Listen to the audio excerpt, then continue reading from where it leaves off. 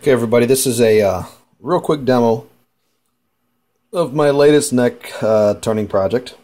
Just getting into neck turning, and I kind of enjoy building things, so I thought I'd give it a shot at putting together kind of a motorized neck turner. And so far, it's worked really well. It's a 21st century cutter. We're cutting 308 today. I'm not going to go through the measurements and all of that. Really hard to do with just a camera and two hands. So I'm just going to kind of demo the machine as best I can here. But this is also a 21st century holder here. It works really well. As you can see, I have a flexible shaft connector on here, and I think I do have a little bit more run out than I'd like. But so far, it's like I said, I'm getting some pretty good cuts on it, well within 2/10,000ths of an inch. But one of the things is this is a Nema motor. It's a stepper. Probably not the best motor for the job, but it seems to work pretty well. One thing I do like is when it locks up. I mean, it really locks up, so I don't have to worry about the shaft spinning while I try to tighten this down. A little internal temperature sensor, RPMs. Right now, that is not RPMs. He is actually a value used inside of an Arduino controller that's setting pulse width modulation frequencies. But regardless, one day it will be RPMs. Just haven't gotten that quite nailed down. So anyway, let's fire this guy up. First things first, a little oil. Put some onto our little guide here. Turn them on. Get some on our neck. And that's about it there. So let's get this guy running on our shaft here, and you'll see he locks up really well.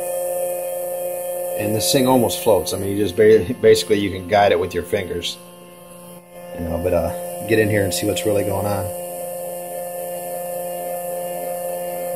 And we'll see here in shortly. We're going to hit some brass. There he goes.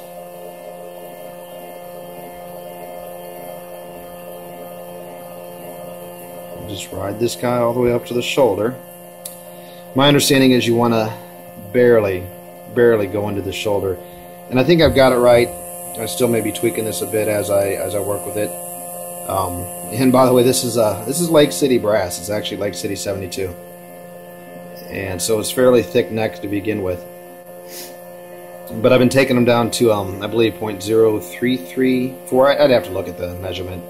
But like I said, I've been getting really consistent readings off of this guy. Got enough light there.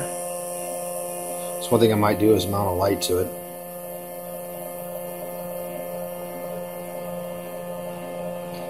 But I've been able to do this with one pass. I have not noticed a lot of heat. I'm putting quite a bit of oil on there.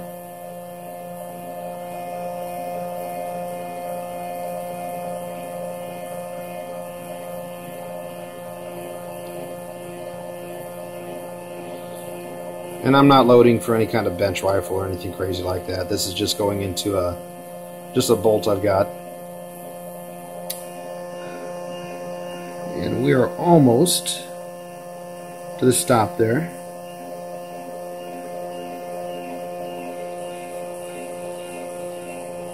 Okay, and I should, if I'm set up right, just be barely into that neck.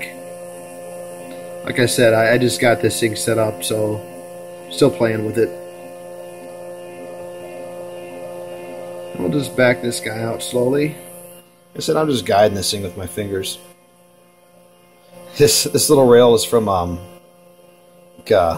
Stepper, Open Components. I'll have to put a list of where I got everything in my posting when I do this, but it works great. This motor just floats on it.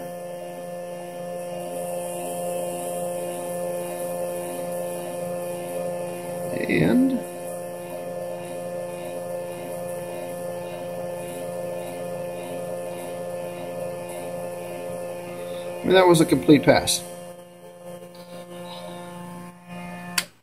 And there's our trimmed brass. I don't know how well we're going to be able to see that. Clean it up a bit. See, I'm right into that shoulder. And you can see I've got a little bit there. I'm going to measure this guy after I get off here, and if I need to adjust. But so far. And my goal here is not to cut off a ton of material. I just want consistency, and like I said, so far I've been pretty good at getting it. Still learning, but anyway, my latest little project it's actually turned out pretty neat. It was fun to build. And if you guys have any questions, let me know, and I might put a parts list down in the thing. Thanks a lot, guys.